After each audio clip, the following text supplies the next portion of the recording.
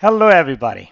In this Touchdesigner tutorial, you'd be learning about how to create these all patterns by using some of the most interactive utility that we have been using, which is nothing but a mouse.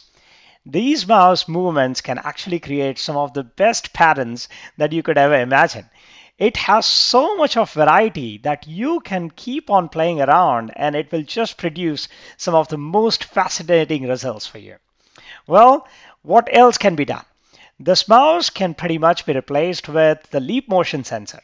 This mouse can also be replaced with the Kinect or even other sensors that are available in the current market. Well, so you would be wondering what it takes to produce this, how it can be created, and there are so many other questions that you would be having. This tutorial pretty much answers every question that you would have in your mind that how to create some of the best things. So you would be wondering what it really takes. Well, the model is very simple. And this simple model has been designed with few basic components of Touchdesigner. Let's just go around and create this entire network. Well, so before we begin with the tutorial, I actually wanted to give you an idea of my YouTube channel, which is Digital Abstract. I would really like if you could please like and subscribe to my channel. That's like a token of appreciation. It feels really good, when somebody likes it, somebody makes a comment stating that, oh, this is really nice, we learned a lot. All of these comments are really encouraging. I'm telling you, when I see comments coming around, it really brings a lot of smile on my face. Yeah, so if you could please like and subscribe, that would be amazing. All right, so let's get going with a blank canvas.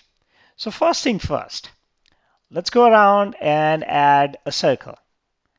Now for this circle, we will keep the alpha as completely 0. Let's have the border width as 0.01. Let's change the border color to a blue color. Done. The other thing that we need to do is let's have the center. So let's have the center. For x-axis, we'll have it as 0.3, and for y-axis, we'll make it as minus 0.3. Done. The other thing that you'd see is we want to have a mouse interaction here, right? So let's go to Chops, and let's go as mouse in. So by using mouse in, you can actually get pretty much x-axis and y-axis. So if I drag my cursor up, so you can see the values are changing here. If I move my mouse towards the x-axis, so it changes the values from -1 to +1. Similar is the case if I move my mouse up to down, and similarly I get the respective values. So what we do is, all we have to do is the radius. We need to decide the radius based on the movement of the mouse, right? Let's go and drop the tx to the radius x as chop reference, right? So as soon as we do that, you can see there is a movement coming up, right? Oh, one thing that we really need to do is let's go to common, change the resolution to 1024 by 1024, and let's have the pixel format as 32-bit, right? Once this is done, so we have, as you can see, we have set the values for the x. So as you can see, there is a movement happening, and with every movement, the radius x is changing. So radius x is nothing but picking up the values from tx.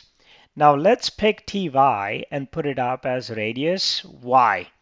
The moment I do that, you can see the change coming in, right? And this is where something good is going to happen. So now what we do is let's go and use the null. Now let's go with a feedback loop. In feedback loop, all we need is a feedback.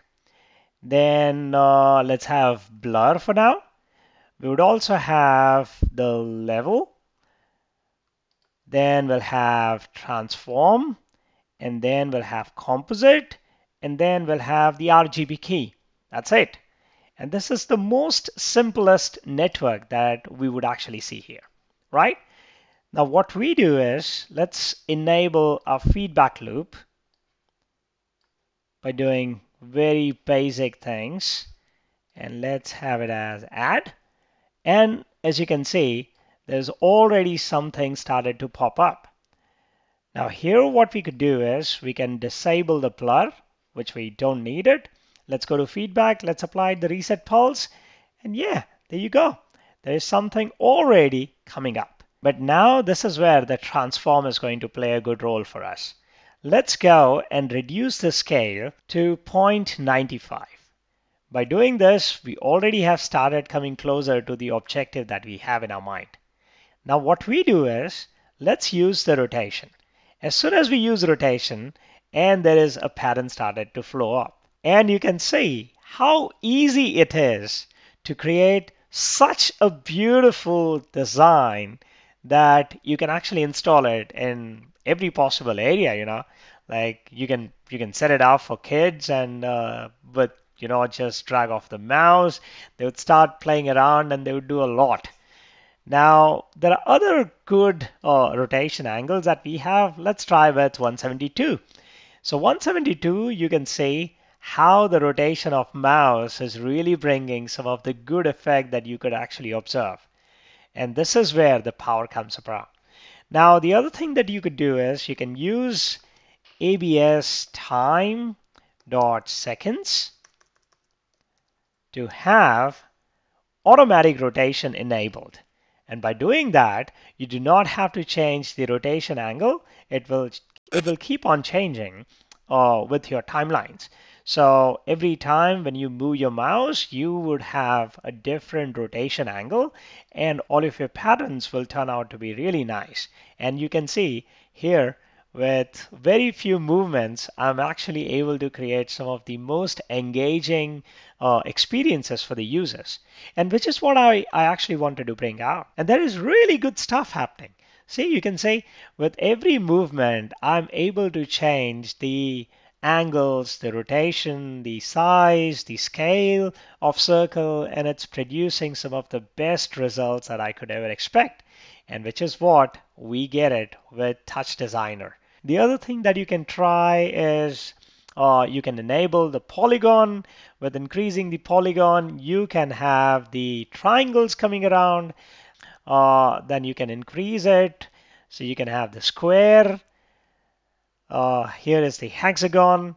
And by hexagon, you can see some of the good patterns coming up, right? Now let's reduce it to 4 sides, and you can see the squares coming in. So again, this actually allows you a lot of freedom to produce some of the best output. For now, this is what I have for you. I hope you enjoyed this tutorial. I hope you learned a lot about this and try it out. Share it on your social media. I would really like if you could tag me. Let me know about how the tutorial went. What did you learn out of it? I would really appreciate that. Well, this is what we have for now. I wish you goodbye, and we'll see you in next tutorial.